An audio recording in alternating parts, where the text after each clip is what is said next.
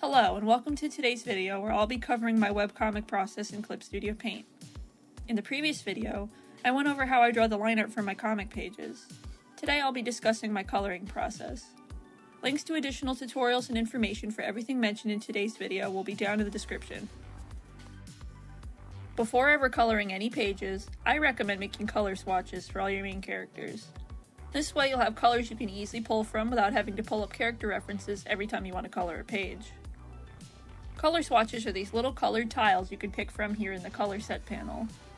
These swatch tiles can be named and rearranged for easy organization, which makes them really useful for comics. To make a swatch, pick a color from your canvas using the eyedropper tool, then click the Add Color button at the bottom of the color set panel to create it.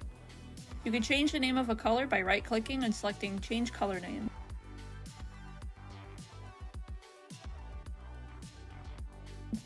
I set mine to display as a list by going to View, List, Medium, but you can display your swatches however you find most comfortable.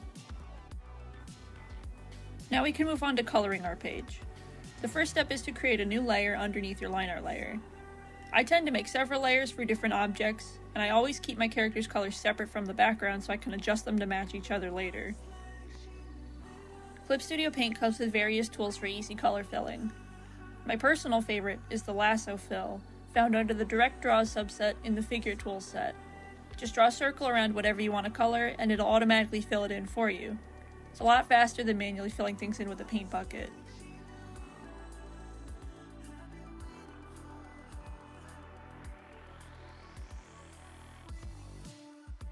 The Paint Unfilled Area tool under the Fill tool set can be helpful for going back and filling any little white gaps left behind by the Lasso Fill tool.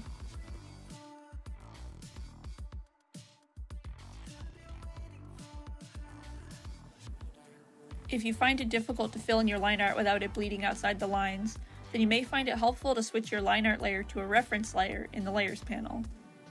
A reference layer is a type of layer that forces the other layers around it to only work within it. So if a tool is set to reference the reference layer, it can't fill outside of it. As you can see here, the color stops at the edge of the lines because my lines are set as the reference. You can set any color fill tools to work within the reference layer under their settings. With that done, I can start coloring and shading.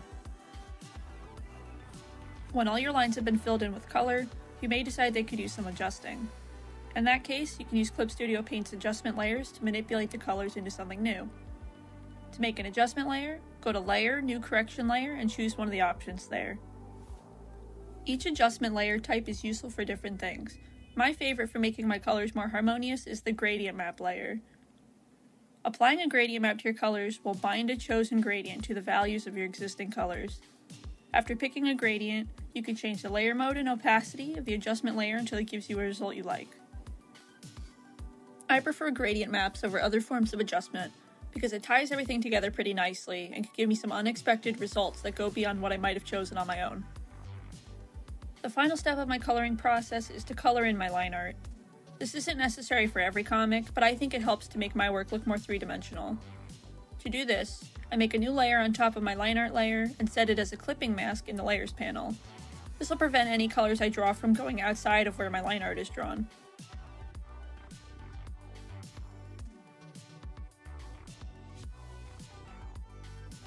After I lay down the colors, I use the opacity slider to adjust them until they look just right. And with that, my colors are complete. Those are the basics for how I do my coloring process.